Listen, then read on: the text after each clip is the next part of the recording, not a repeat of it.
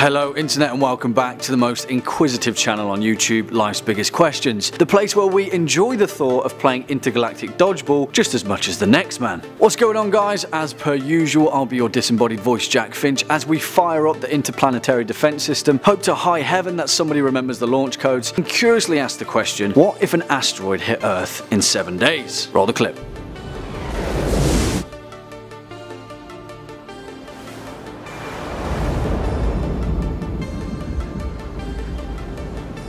It's a scary thought, right? After all, we're just a pale blue dot floating around in the cosmic abyss, and there's plenty of space junk just waiting for its chance to build up enough gravitational momentum to take a pop at us and wipe out our existence as we know it. It's happened before, sorry about that dinosaurs, and perhaps, just perhaps, it can happen again. Before we jump into that though, you all know the drill by now. If you're a fan of this video, interplanetary bodies, asteroids, or just LBQ in general, then be a dear and hit that thumbs up button as well as that subscribe bell so you can stay up to date with our latest and greatest uploads. If you'd like to give us a buzz and say hello to the creative team here at LBQ, head down to the info box below for further details. On with the show. Now, the thought is unprecedented because it's so easy for us to get bogged down in the day-to-day living of modernity, and so the thought of worrying about a catastrophic asteroid event just isn't on most people's radar. After all, what could we do about it? Not much, right? Well, what if we had 7 days to worry about it? With the impending dread of a mass extinction event, could we as a species do what we're best at? Could we adapt and find a solution? Back in the mid-90s, cinema sort of answered this question for us with a duo of silver screen adaptations of asteroid events. Deep Impact, the better one in my opinion, and Armageddon, which strangely enough were released at pretty much the same time. It's funny how that happens, right? Although Deep Impact probably answered that question with a little bit more clarity. Come on Hollywood, you expect us to believe that Bruce Willis and his ragtag gang of oil-drilling cowboys can train to be an astronaut in like, what, a week? The one common causality in both films was that a group of heroic humans saved the day by flying up to the asteroid and blowing the damn thing to smithereens. Job done,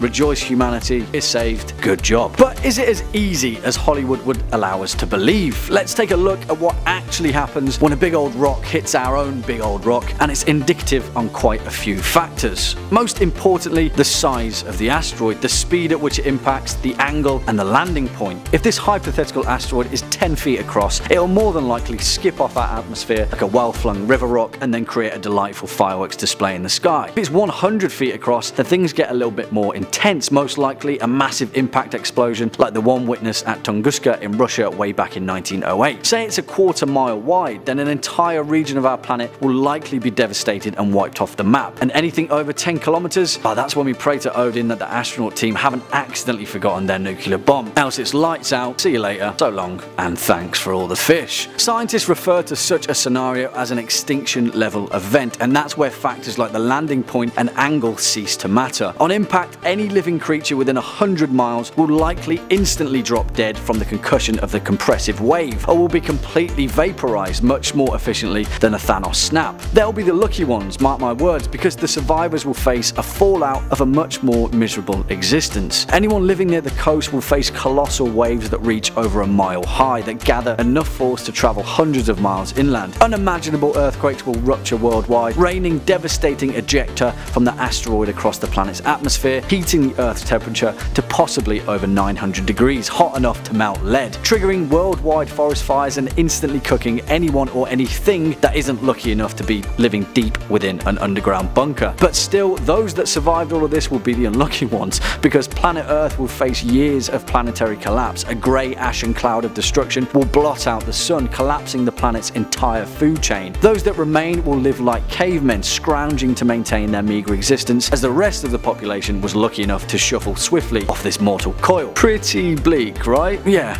you bet. But come on guys, we've got 7 days to solve this impending doom. How do we do it? Well, don't worry folks, because like with most things, NASA has got us covered with the PDCO, the Planetary Defense Coordination Office, whose sole purpose is to constantly scour the skies for any big hulking brutes of rock that would otherwise extinguish our bright light of existence. NEOs or near Earth objects are catalogued and categorized by this system, and since its implementation, observers have discovered roughly 25,000 of these rocky villains at a rate of about 500 new entries per year, all of which we're happy to inform you pose zero threat to our planet. Great. It's estimated that no known asteroid poses a significant risk of impact with Earth over the next 100 years. Well, either that or they're lying to us, and we better hope that Bruce Willis hasn't forgotten his astronaut training days. Yippee-ki-yay. Unfortunately folks, that's all we've got time for in today's LBQ. Leave your thoughts in the comment box down below. If you've been a fan of this video, make sure to leave us a thumbs up, and to continue on with your questioning binge, feel free to hit that playlist floating shortly above. As per usual, I've been your host Jack Finch, you've been watching Life's Biggest Questions. Until next time, you take it easy.